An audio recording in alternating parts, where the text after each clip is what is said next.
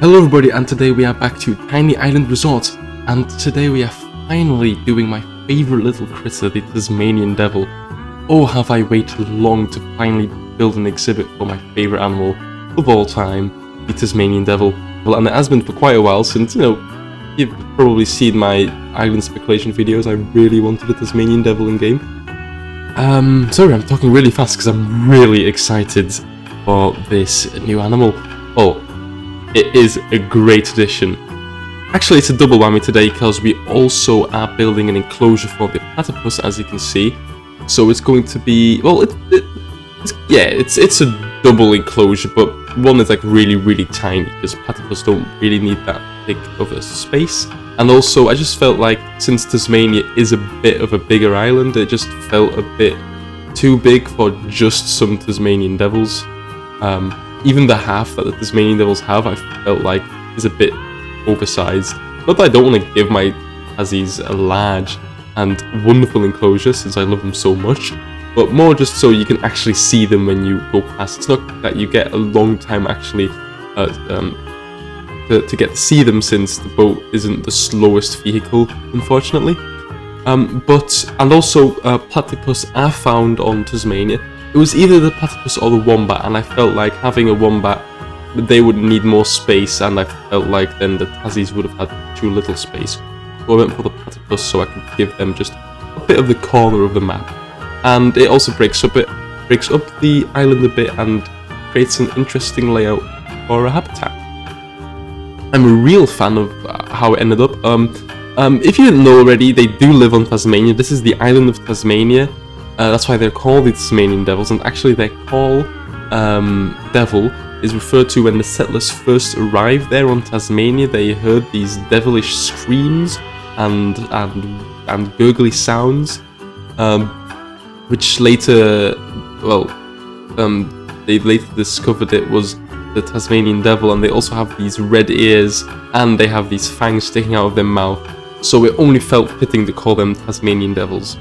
They also have the strongest bite force relative to body size for any land animal, I think. Maybe all animals, but I'll just stay safe and say for any land animal.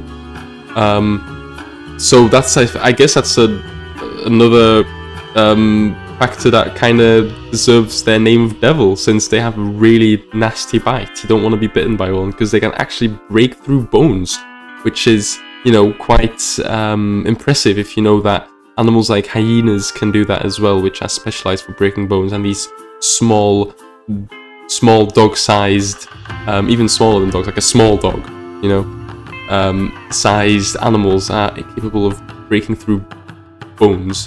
It's quite impressive. They have a very powerful bite. So I do recommend, if you ever come across a Tasmanian Devil, that you don't stick their hand near their mouth, since it will probably hurt.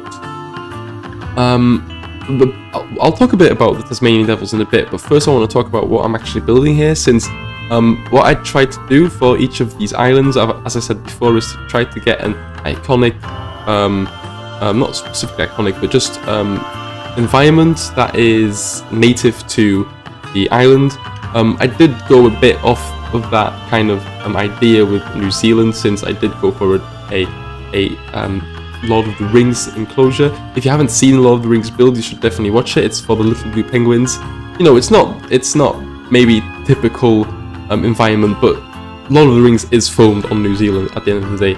But anyway, this is Tasmania, and when I did some research on iconic Tasmanian landmarks, because I wanted to place down a iconic landmark, it seems like Tasmania, since it doesn't have that big of a long history with people, especially with more modern civilizations, there's not that many famous landmarks, but there were some very nice natural landmarks. So what I built is this cliffside, which I forgot the name, I should have remembered, I'm sorry, but it's a famous cliffside. I'm sure if you're from Tasmania or maybe even Australia, you know this cliffside.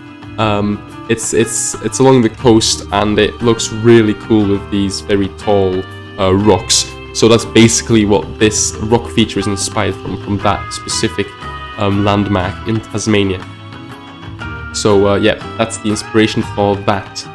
Let's talk a bit more about the Tasmanian Devils, shall we? Since it is a fascinating animal, and as you already know, obviously, since I've told you before, but it is my favourite animal. And I think an interesting thing about the Tasmanian Devils, something maybe some of you don't know, although I'm pretty sure most of you do, is that the Tasmanian Devil is actually a marsupial. It's the largest carnivorous marsupial alive, although there's still some people who believe that the thylacine, or the Tasmanian tiger, or Tasmanian wolf, however you refer to it as. But yeah, the thylacine is extinct, okay, but there's still some explorers and biologists, cryptozoologists, who still believe that the Tasmanian wolf is still alive.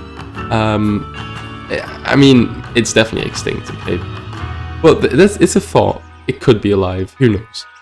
But no, so if it weren't for the thylacine, then yes, this is definitely the largest carnivorous marsupial, which is quite interesting.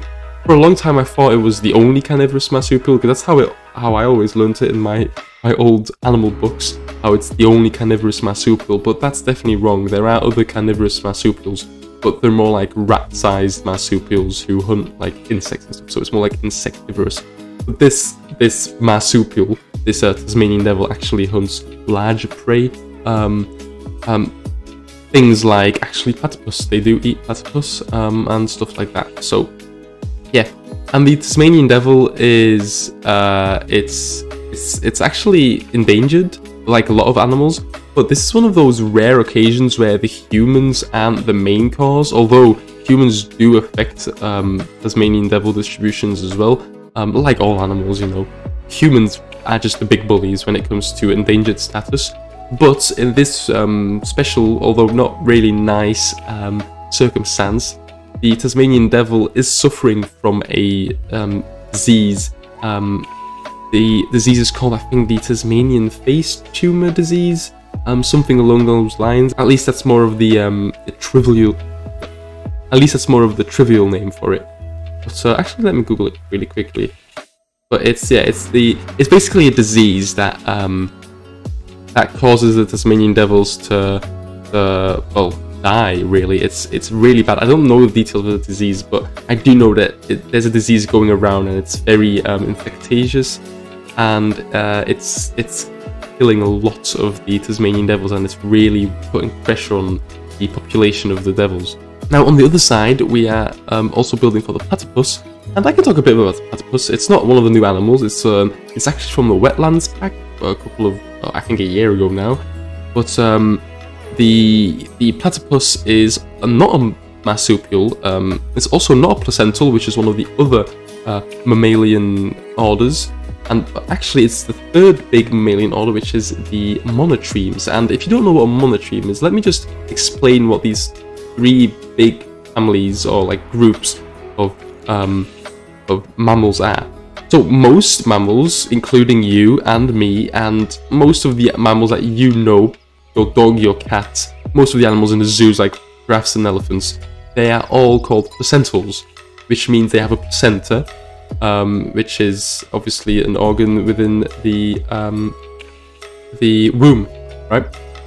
Obviously only the females have it, but it just means that the species have a placenta.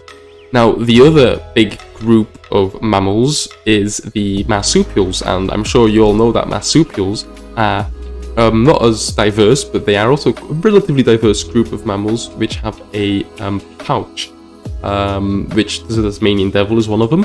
But to just remind you of some more famous ones, for example, the kangaroo and the koala. But also wombats, Tasmanian Devils, and a whole lot of other ones like the quokkas, even tree kangaroos, you know, the ones in America like the opossum. But most marsupials do live in the Australian continent, with some exceptions, like I said, in North America with the opossum. But the third group is which the platypus belongs to, is the monotremes. And a monotreme is basically, it's a more of a primitive order of mammals, which is a group of mammals that is able to produce milk and actually lay eggs as well. They're an egg-laying mammal, so it's a more of a primitive group. But yeah, they do produce milk as well, so they do, you know, care for their youngs with milk. Although they do sweat it out of their skin instead of having separate organs to produce the milk. But anyway, that's the end of the video. I hope you enjoy this speed build, and I'll see you in the next episode. Bye.